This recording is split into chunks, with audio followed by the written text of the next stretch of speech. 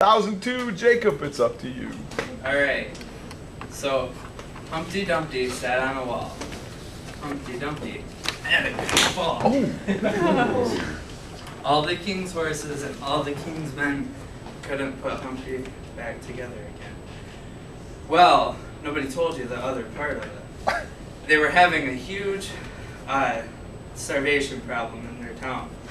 So, actually, by Humpty Dumpty sitting on this wall and falling, he actually helped many people. Because there was also a drought, the roads were very hot, so all they had to do was put the eggs right on the roads and cook the eggs, and then they ate it, and they were all healthy, and yeah, it's pretty much it. Okay.